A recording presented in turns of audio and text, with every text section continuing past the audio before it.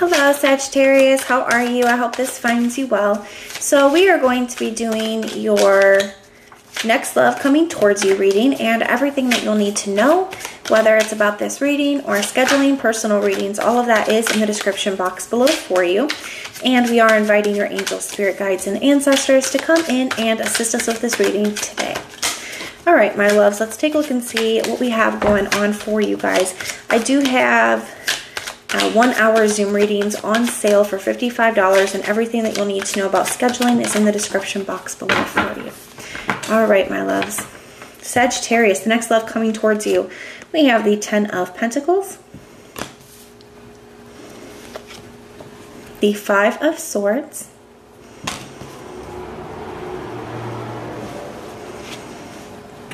the 5 of Wands, and at the bottom of the deck, we have the Empress.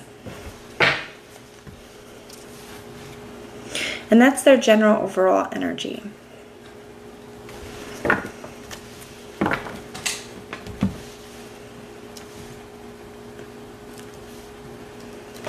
Got 2 5s here.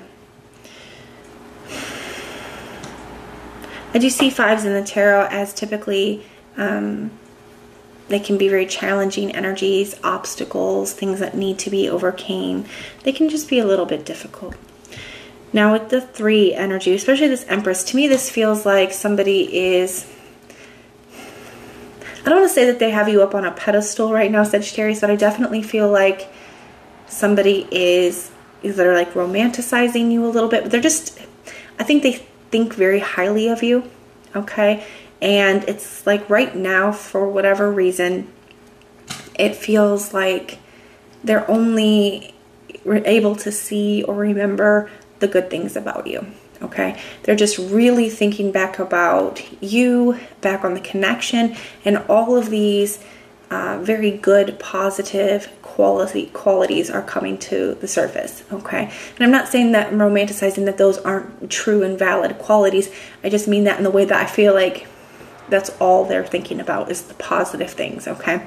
So somebody is definitely thinking very highly of you. They're thinking about you in this very kind of positive, like angelic kind of light at this time, okay? And I do feel like there's something triggering that. We have this 10 of Pentacles here. So, and we have this 5 of Swords, 5 of Wands. I definitely feel like you guys could have had a falling out with a person here. Now, for some of you guys, it could have been one big falling out where things just kind of went too far, things escalated too far, and you guys kind of had a falling out because of that. For others of you, it could have been more than, just one thing, but I do feel like there was at least a big fight here, okay? Or, a big conflict here that you guys were, in with this person. Now, so a door shut and it startled me. So if you guys see me jump, that's why. Now with this 5 of Swords energy, 5 of Swords sometimes to me can be a card of reassessment. And that's what I feel here. I feel like this person is kind of looking back over at their past choices and reassessing them, kind of asking themselves, like, was it really worth it? Did I really make the right choice? Is that the way I should have handled that situation? Did it really work out the way that I wanted it to? Because I feel like, especially for those of you where there was a conflict here, I feel like somebody kind of could have ended things or walked away from things, or they fall over something that just wasn't. Now they're looking back and kind of like, man, it just really wasn't worth it. It really wasn't worth what I lost, And I feel that here with this 10 of Pentacles. 10 of Pentacles to me can be a card of what we value the most, the things that are the most important to us.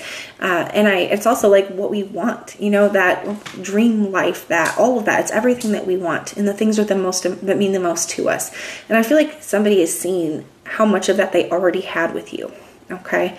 How much of like a person and a character and the connection, just how much of that was this 10 of Pentacles, and how they kind of threw it away over something that wasn't necessarily worth it, okay? How they kind of regretting some of their decisions here. So that's where I feel like this person is at. So I definitely feel like this next love that's coming towards you is a past person. Now let's kind of see where you're at with this, or where you will be at with this. Your energy towards them. We have a 7 of Wands, the 10 of Cups,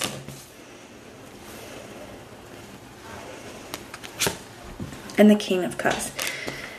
Some of you guys could have had a family with this person, or you planned to, you wanted to at one point, because you have the Ten of Pentacles here and the Ten of Cups. Both can be a card of family. I do feel like there is a part of you that kind of can't help but still love this person. You know, I do. Regardless of what a person does, even if they hurt us, you know, it doesn't, if you truly love them, it doesn't just mean you don't just stop loving them, okay? Now, that doesn't say that you never do, but I just feel like here, the love is still very apparent, okay? You have that King of Cups energy. You still have a lot of love for this person despite what's happened here. That doesn't necessarily mean that you want them back in. They get the Seven of Wands here. The Seven of Wands is a card of conviction. It can be a card of standing your ground, not settling, not tolerating anything. It can be a card of being very guarded, having your guard up high. And I do feel like that could be the case here, where even though somebody is coming in and it's like, man, I still really love this person, the love is definitely still here. I feel like you are, you know, very guarded. I feel like you could be setting some pretty high boundaries. Some of you guys, maybe you are willing to allow this person back in, and it's just going to be on your terms. You're just choosing not to settle for certain things. For others of you, I'm not so sure. We're going to take a look and see what your advice is. You have the Ace of Cups and the Hermit. So I definitely feel like, regardless, I feel like Spirit is just asking you to take your time to really reflect on the situation and try to see it from the highest perspective, as well as really look within. I would not respond right. I'm not saying don't respond right away. Let me rephrase that. I wouldn't make a decision right away, okay? Because with this Ace of Cups, the Ace of Cups can be a card of emotions overflowing. I feel like this is because of the depth of the love that is here and whatever's happened between the two of you. I definitely feel like emotions are going to be overflowing. It's going to just be a very emotional kind of triggering. A lot is going to come up, and I feel like Spirit is wanting to prepare you for that, but also let you know that maybe in that space is not the best time to make these big decisions. So Spirit is not telling you one way or another. I think only you guys get to decide what's best for you, but I do feel like Spirit's asking you to take your time and to really, you know, look at this from the best perspective here. Signs I'm seeing for you guys, you have Taurus and Libra, Virgo, Aquarius, Leo, Pisces, Scorpio, Cancer, and more Virgo. So those are the signs that I'm seeing, but it could be any. It is a general reading, but I do hope that this helps. If it resonates, let me know. If it doesn't, that's okay. Just check out your other placements and everything that you'll need to know, whether it's about this reading or scheduling your personal readings. All of that is in the description box below for you. And if you want personal prayers for any reason, just put the little prayer emoji in the comments down below and I will go through and pray for you. But if this is where we part, thank you guys for being here, and I will see you next time.